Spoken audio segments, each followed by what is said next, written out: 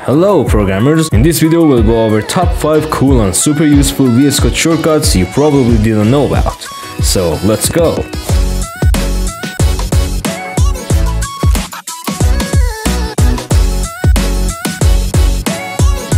I am sure you have experienced some situations in which you needed to rename a variable or a function or a piece of text that has been used and repeated so many times. And this shortcut is a lifesaver in those situations. Simply press Ctrl, Shift and L and you can modify it all at once.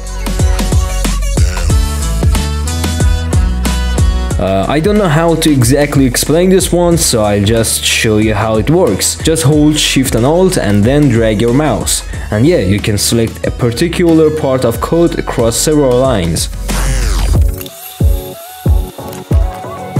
Ctrl+G. You can use this shortcut to just type in the number of line and quickly jump into that line.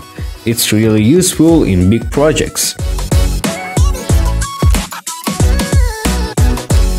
With this cool shortcut, you can just add more temporary cursors in different parts and do some cool things like modifying different parts all at once.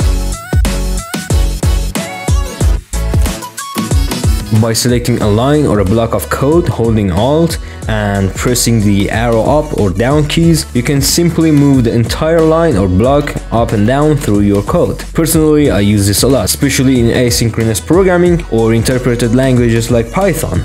And yeah, that's it. Hope you enjoyed these cool shortcuts and don't forget to subscribe so you won't miss part 2 of this video. Bye.